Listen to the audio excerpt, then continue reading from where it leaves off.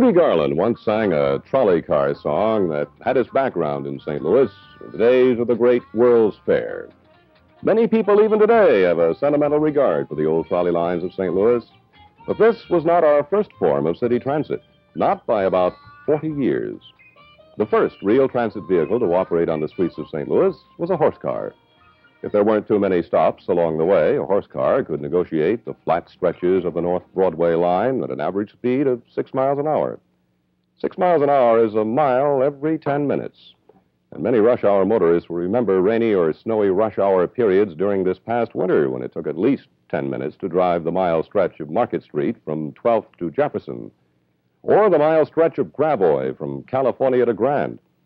On the average, most of us undoubtedly make better time going home of an evening than did our ancestors of the horse car era a century ago. But the point is that we don't do very much better. In great-great-great-grandfather's day, a man could drive his own horse and buggy along a suburban highway at an average speed of 15 miles an hour. It's interesting to compare this with the modern commuter's average speed during the evening rush hour between St. Louis and, say, Kirkwood or Richmond Heights. What we find is that over the past 100 years, we have done a little better, but very little better than simply hold our own.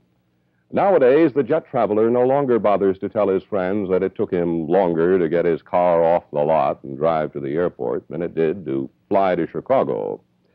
This sort of thing has come to be an accepted fact of travel life in the 1960s, too commonplace to be worth talking about. But so is the rush hour traffic jam, the bumper-to-bumper accumulation of stopped or slow-moving motor vehicles on Grand at Arsenal or on the Veterans Bridge or on the Daniel Boone Highway at Skinker. This, too, is a part of life in the 20th century. And in his secret heart, every motorist who's driving home alone in a 1.5-ton, 18-foot, 250-horsepower automobile knows what's really at the root of the whole frustrating problem. It's not his fault that traffic's jammed. It's simply that there are too many other automobiles on the street.